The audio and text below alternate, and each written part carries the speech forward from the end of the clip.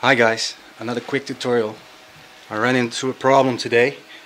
This is a Powerbook G4 with a broken DVD drive. So I tried to reinstall the operating system, and I found on the internet that apparently a USB install is not possible on a PowerPC Mac.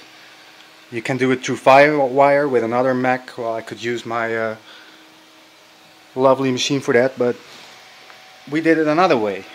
So I have this Conceptronics hard disk adapter, and I connected it to a DVD drive, and then normally you press C when you boot the Mac from CD, but that does not work. You have to press Alt and then it will search, and now I'm finally in the installer.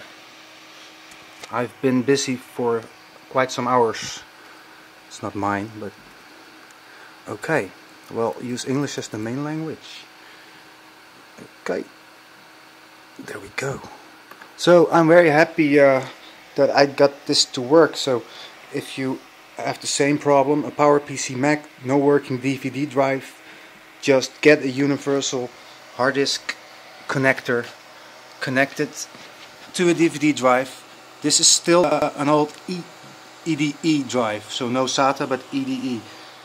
I think SATA also works. And I connected the power twice because it did not found the drive, but I don't think that's necessary. So have fun. See you later, guys.